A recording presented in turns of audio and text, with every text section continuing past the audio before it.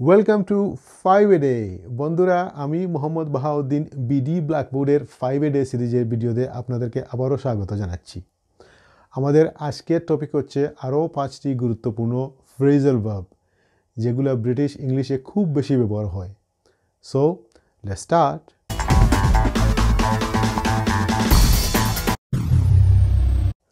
Number 1, gate away. Gate away পার পেয়ে যাওয়া, কোনো কিছু করে পার পেয়ে যাওয়া। মনে করুন আপনার ছোটো ভাই, সে খুবই দুষ্টু, পড়াশোনায় শুধু ফাঁকি দেয়। আজকে বাবার কাছে ধরা খেয়ে গেছে, তার সাজা হবে। মা এসে আপনাকে বলছেন আজ কী হবে, আজ তো ওর উপরে সাজা গরম হবে। আপনি মাকে বলছেন ডোন্ট ওয়ারি, কোনোভাবে সে পার পেয়ে যাবে। Don't worry, he will get away with that somehow. Don't worry, he will get away with it somehow. অথবা আপনার এলাকার পরিচিত কোনো অপরাধী, সে প্রতিবারই জেলে যায়, কিন্তু কোনো না কোনোভাবে সে ছাড়া পেয়ে যায়।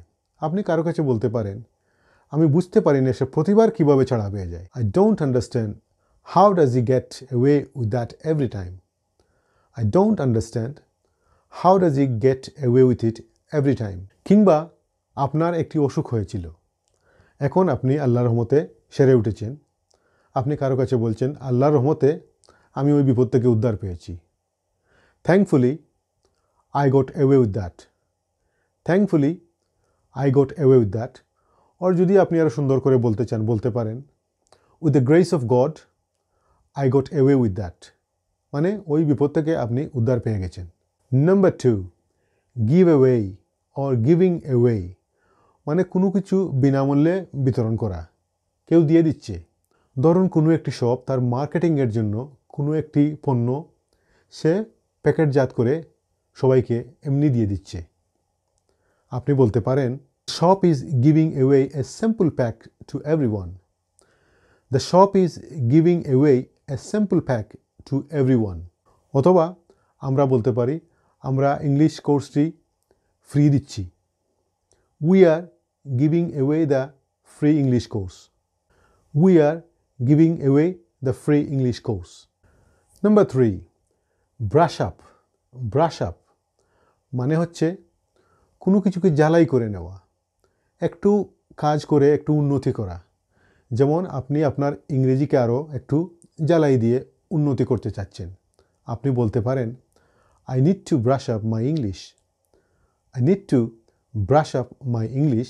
অথবা পরীক্ষার আগে আপনি কোনো এক বন্ধুর সাথে আলাপ করছেন, সে আপনাকে জিজ্ঞেস করছে কিরে তোর পরীক্ষার প্রিপারেশন কেমন হচ্ছে। হ্যাঁ ঠিক আছে, বাট কয়েকটা জিনিস একটু ব্রাশ আপ করে নিতে হবে। I just need to brush up on few chapters.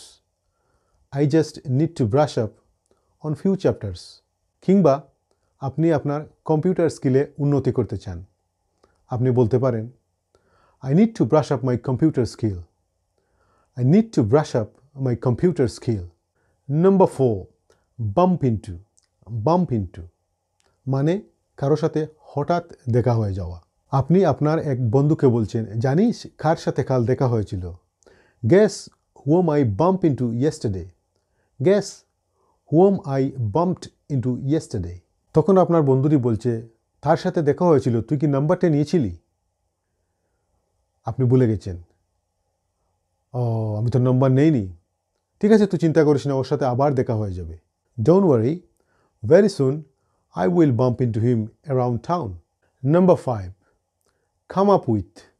Come up with মানে কোনো একটি আইডিয়া বা এই ধরনের কোনো কিছু নিয়ে আসা।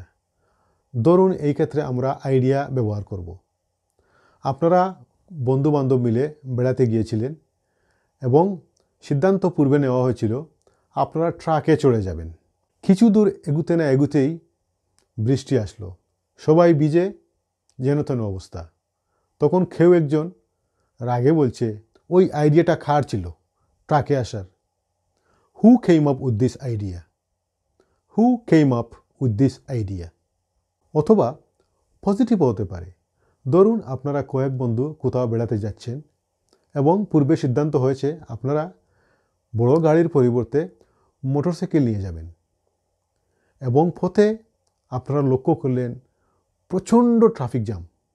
তখন কেউ একজন বলছে, মোটরসাইকেলটি আনায় ভালো হয়েছে, গাড়ি আনলে তো ট্রাফিক জ্যামে আটকে যেতাম। বলতে পারেন এই আইডিয়াটা কার ছিল? হু came up with this idea to bring the motor bike? অথবা আপনার ছোটো ভাই গতকাল সে স্কুলে যায় নাই, স্কুল ফাঁকি দিয়েছে। যখন আপনি তাকে জিজ্ঞেস করলেন তুই কেন স্কুলে যাসনি, সে ভালো কোনো আনসার দিতে পারেনি আপনাকে। আপনি ওই জিনিসটা নারেট করছেন আপনার বাবার কাছে। বাবা বললেন, কী রে, ওকে জিজ্ঞেস করেছিলি ও স্কুলে কেন যায়নি? আপনি বলছেন ও ভালো কোনো আনসার দিতে পারেনি। He could not come up with a convincing answer. কিংবা সে আপনাকে বলছে তার পেটে ব্যথার জন্য স্কুলে যেতে পারেনি। আপনি তাকে বলছেন, এটাই কি তোর একটি ভালো কারণ ছিল স্কুলে না যাওয়ার? Is that the best excuse you can come up with? Is that the best excuse you can come up with? বন্ধুরা, এই ছিল আমাদের আজকের 5 ডে। যারা যারা সাবস্ক্রাইব করেননি প্লিজ দয়া করে সাবস্ক্রাইব করে নেবেন এবং বেল নোটিফিকেশনটি অন করে দিবেন। সেই সাথে আমাদেরকে ফেসবুক এবং ইনস্টাগ্রামে ফলো করবেন। Also, if you are really serious about to take your English to the next level up, then you should take the advantage of our free fluency course in this channel. ইনশাআল্লাহ আবারও দেখা হবে। ততক্ষণ ভালো থাকুন। খুদা হাফেজ।